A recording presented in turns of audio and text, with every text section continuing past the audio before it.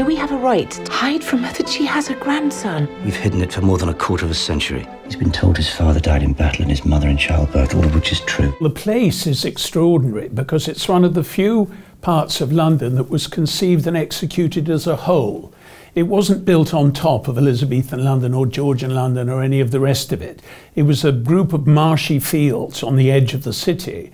And they had this idea, the Marquess of Westminster's people presumably, that it would take another city of the rich, that there was so much money coming out of after the Napoleonic Wars, the new expansion of industrialization, manufacturing, trade overseas and so on. And there were this whole new generation of rich families were being created, and Mayfair wasn't big enough to contain them all.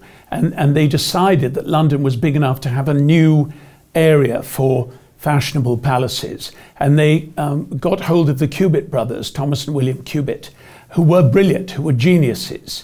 And Thomas Cubitt had started out as a ship's carpenter, but he gradually reinvented the whole concept of building and developing. And together they created this city within a very short period of time. I mean, something 25, 30 years. It was all built. And actually, although now it's mainly divided into flats, it's never lost its status.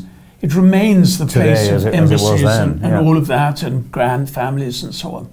You look as if you've seen a ghost. Are you all right? You remind me of someone I used to know. I'd just been reading a book about the Cubitts, so I was kind of interested in that anyway. And I've always been rather obsessed with the Duchess of Richmond's famous ball just before Waterloo, well, before Quatre Bras actually, and then 2 days later Waterloo. And these glamorous young men going off to war from the ballroom and dying in many cases in their dress uniforms. And it struck me as a tremendously... It's sort of one of the ultimate romantic tragedies, yes. And I thought it'd be fun to combine the two, which needed a time jump from 1815 to 1842.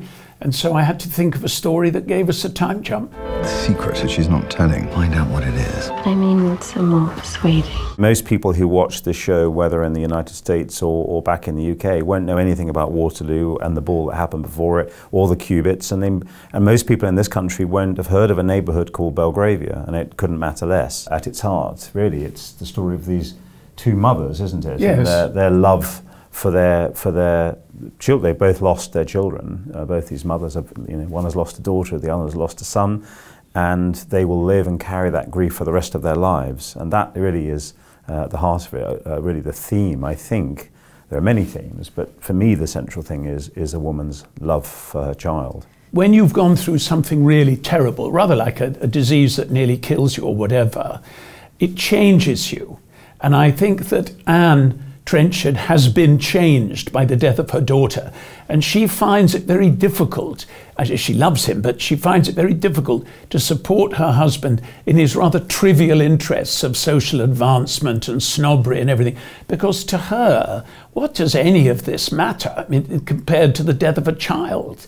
And so you've got those two.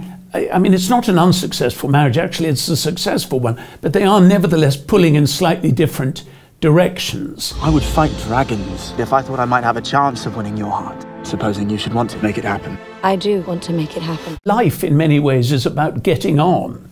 Today, as much as in 1815 or 1415, you look at the society you're in, and some people will not be content with the cards they have been dealt, and they will want something more. They will want to advance themselves and have a life with more. Not everyone by any means, but some, then or now. And the story deals with that, really. And the things that you think you want when you're young and starting out, by the time you get them, are no longer the things that you particularly value.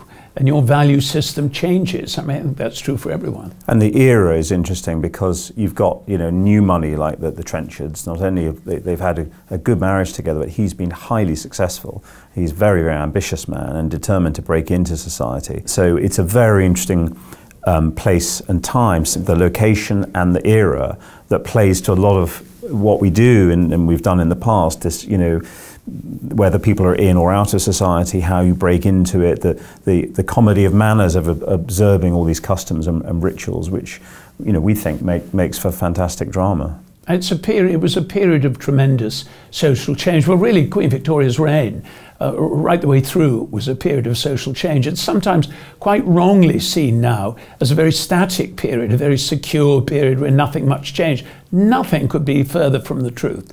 And in fact, these stakes were changing and rising. The whole of the Midlands and the North was turning into one of the great industrial centres of Europe. It was an extraordinary time to be alive, really. What is the secret you're not telling me?